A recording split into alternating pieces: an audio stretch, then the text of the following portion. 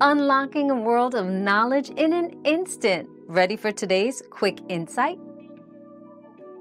To transfer a domain name to a new owner, first, unlock the domain at your current registrar. Obtain the authorization code, EP code, and provide it to the new owner. The new owner initiates the transfer at their registrar using the code. Approve the transfer request via email to finalize. Note, some registrars have specific rules or fees for transferring domains. Check both registrars' policies for a smooth process. Another mystery solved, but many more await. Keep up with our daily discoveries by subscribing and turning on notifications.